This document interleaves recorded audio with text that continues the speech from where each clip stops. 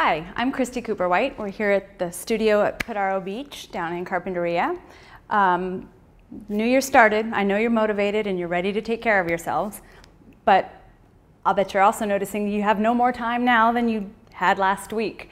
So what I want to give you and what I want to give myself is a few exercises that we can do if you can't get to the studio, if you can't get to the gym. What can you do to know that you're taking care of yourself, that you're giving yourself just a minute and you're working all parts of the body?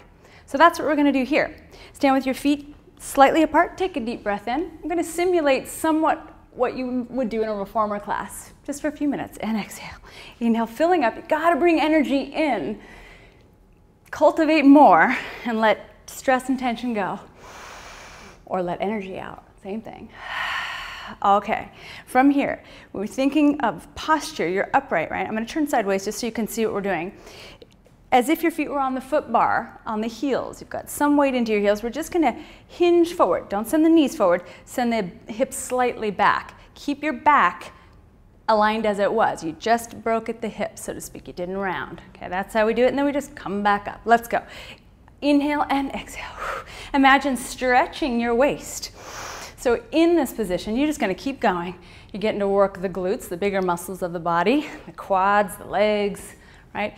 All the while maintaining the stability in the middle, which is really what we're interested in. That's how you work everything more efficiently. So that's to say that you're not wavering, you're not rounding and then arching. You're strong, you're proud. Inhale and exhale.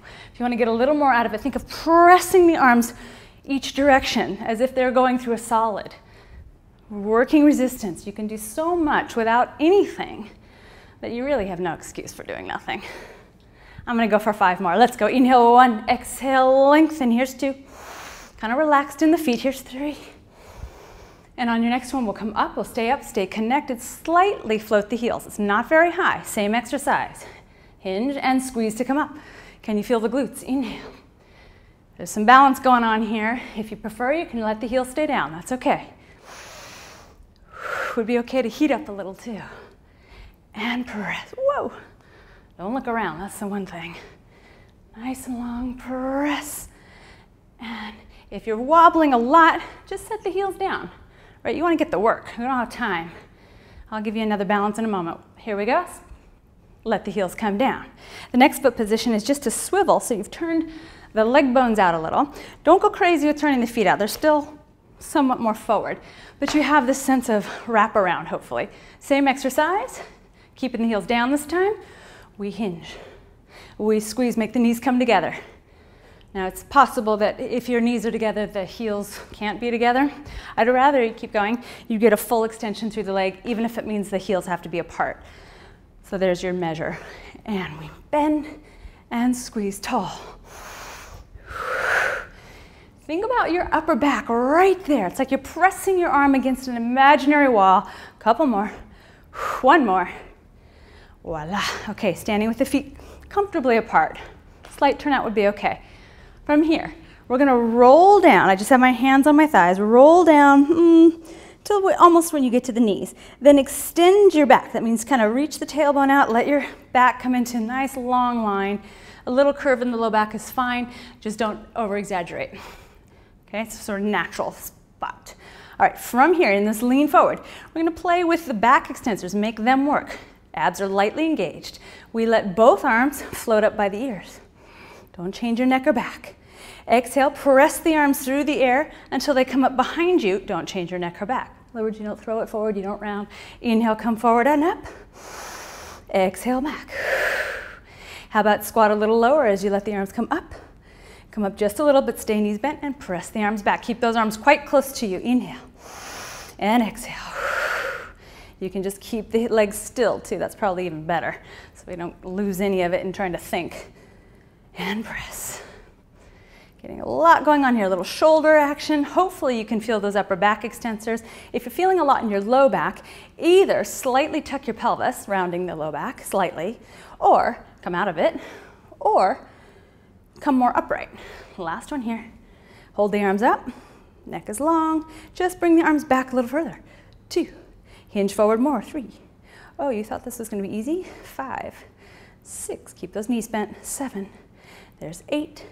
There's 9 and 10. Let the arms come down. Put them above the knees on the thighs. Round your low back and release it. I've got weight on my arms, weight on my thighs. Round and release. On this one, we'll roll all the way up. And there we are. Okay, stepping right foot slightly in front. Left leg is behind you on the ball of the foot. Reach like you're pushing into the ground, okay, so that this leg is tight. Right? You're not just hanging out there. You're about to propel. From that place, you're going to lean forward a little, most likely, so that you don't have a crank in your low back, but it's long. From there, simply, in fact, put your hand on your thigh. Lift the thigh. Don't worry about the foot. 2. That's it. 3. Nothing else changes. You're not leaning forward. 5, 6. That's what that leg does. This gets harder to do as we age, so we should all do that. If you're leaning a lot, that's probably too much. You want to feel that resistance. All right, there we go. Hold it up and just pulse, pulse, pulse. Do whatever you want with your arms to balance long. Keep that hip pointed forward. Let's go. 4, 3, 2, and 1. Bring yourself upright. Relax the arms, other foot behind you. Get to where you feel the glute, where the leg meets. A subtle hinge is fine, and then from there, lift. I'm trying to stay parallel. So knee pointed straight to the floor, basically, not out to the side. Lift, and lift, touch down, lift, touch down, lift, touch down. Feel free to hold a wall or anything, a friend. Hold it up. If it's crunching in your low back, maybe don't lift the foot off the floor and just tighten the glutes. Or perhaps you need to hinge a little bit. Perhaps your foot's not back enough. Let's go 10 little pulses. 1, 2, 3, 4, keeping it up. 6, 7, 8, 9, and 10. Don't you feel better already? We've done the legs a little bit. We've done the back. That's good stuff. Let's do the part you really want, which is your abdominals. Lying down, not completely. Knees are bent. Hands behind your head. Press your head back into the ground, letting your elbows be off the mat. From here, you're going to press that area right in the middle of the chest down. That's what's going to lift you up. You don't change your neck much at all. And then from there, reach around, grab the legs. Take an inhale here. Use the arms a little to come not necessarily higher, but more forward toward your thighs. Let go, reach them up. The arms go up. Put them behind your head and come down. Here's a breath pattern. Inhale. Exhale. You don't want to tuck the pelvis if you can help it. Inhale, reach to your legs. Exhale, pull yourself, cement the abs. Push down there. Inhale, arms up, eyes are still forward. Put your hands behind your head and exhale down. Inhale when you get there. Start exhaling and up we come. Inhale, reach to the legs. Exhale, pulling in. Be careful the shoulders aren't up. It just isn't worth it. It doesn't help. Keep them down and relaxed. Arms up. Put them behind your head. And down you go. One more. We can do 4 of anything. Here we go. Up. Are you reaching with your head? Maybe. Press it backwards and reach with the spine. Inhale to the legs. Exhale. Blow out all your air. Prove it. Are you sure? Make a scene. Arms up. Stay up here. Rotate to your left. Come higher as you come through the middle. Rotate to your right.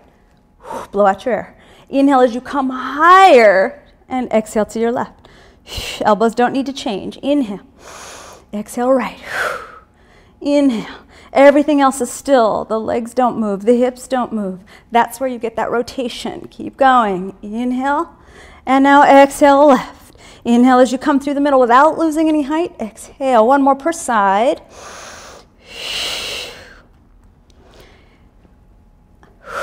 Doesn't take long, does it? And then from there, relax your way down.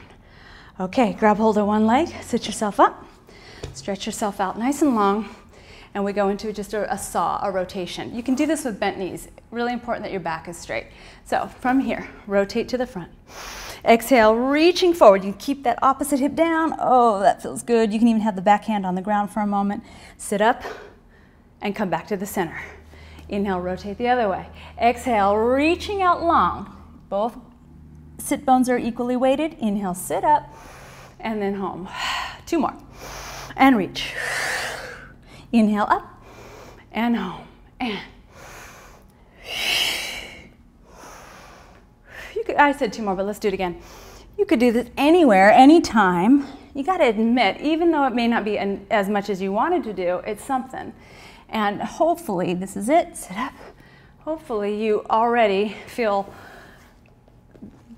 the desire perhaps to do a little bit more, even though we're going to stop after this next exercise. Fingertips face your heels.